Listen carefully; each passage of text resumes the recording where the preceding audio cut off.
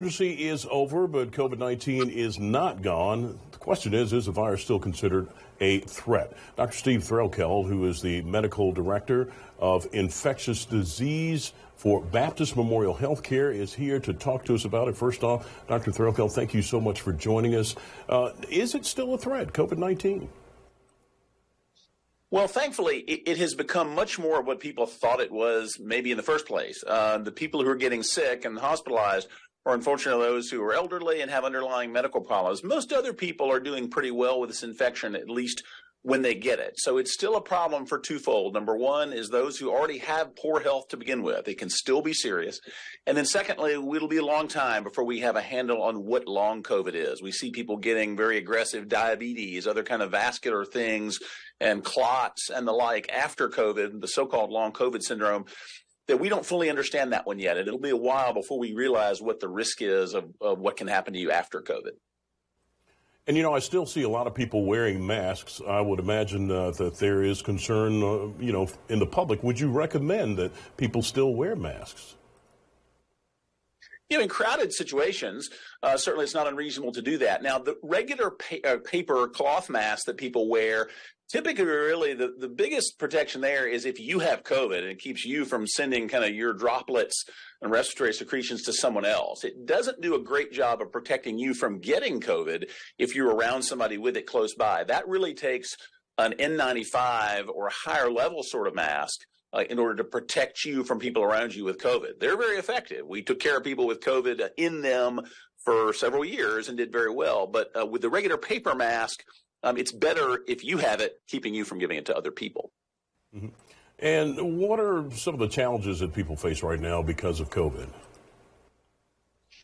Well, there are a lot of things that we have to look at. Number one is continuing to improve our ability to fight the infection. Even as we speak, there are modifications being made to vaccines. Newer monoclonal antibody technologies are being brought to bear in case we ever do have mutations that cause worse illness. And also just to keep the disease at bay, keep as many people from getting it. Periodic vaccinations are likely to be necessary for this disease. It's going to be with us for a long time, but we're trying to make better ones, ones that are continue to be safe, but that may do a better job of warding off some of the mutants that might be out there. Now, some of it, even as the emergency expires, there'll be challenges, and there will be people that will be probably cut from Medicaid rolls nationally. That was prevented during some of the emergency situation. Further, the cost of things like vaccines and medications may be an issue. Right now, there's some stockpiles that are likely to last several months, but testing already, you can see that'll be set by by what's available from the insurance company. So there could be some financial, little more difficulties at getting the therapies that you need. We still have good medicines, we still have good tests, and we still have good vaccines. We just hope that everybody can get what they need to prevent this infection moving forward.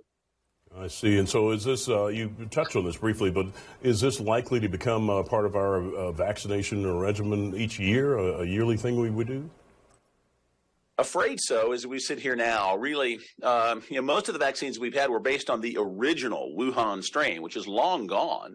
But the vaccines that we'll see going forward will be based on the XBB variant, likely these newer variants that have come along based on the Omicron virus lineage. And so we hope that they'll be very effective, but absolutely, it'll probably be a yearly process where people will look and see what variants are circulating around the globe and in the U.S.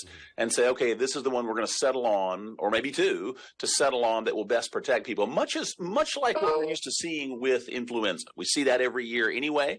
And then, of course, it'll be a slightly different thing in people who are immune suppressed or have different types of, medications that suppress the immune system, transplants, different cancers.